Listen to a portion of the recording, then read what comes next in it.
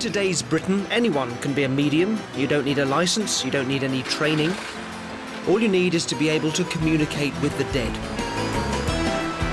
We're off into Liverpool to meet Joe Power, a medium. The claims that he makes are quite big, quite serious. Would love it to be true, would love to be blown away by what he does, and I'm really hoping that I'll see and hear stuff that I can't explain. In today's recession, psychic mediumship is a boom industry. Uncertain times mean more and more of us are turning to psychics for guidance and comfort. In cities everywhere, people are knocking on the door of the likes of 42-year-old medium Joe Power.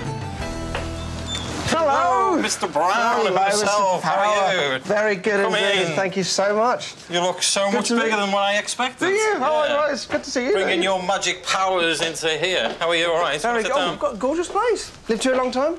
Say again, sorry. Have you lived here a long time? About 10 years now. 10 years? Yeah. It's beautiful. You should know that with your magic powers.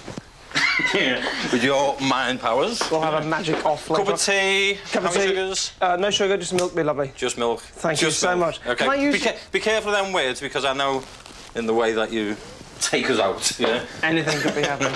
Yeah, of course you can use the loo. Thank you very much. Obviously, we'll cut that out. This is a Mr. Brown cup of tea there. Better use my psychic powers to see if he wants a strong or medium. Come on, Mr. Brown, your tea's ready. Very quick, you see. I do, and I fully believe what I do as a medium. Yeah. I know there's charlatans out there, I know there's people being ripped off out there, but I fully believe what I do is contact dead people, and that's what you're going to see this week. Joe's already built a substantial local profile as a medium, with regular radio, newspaper and stage appearances. He could be heading for the big time. But for the moment, like many self-employed mediums all over Britain, a lot of Joe's day-to-day work is reading for individuals or families looking to contact their deceased loved ones.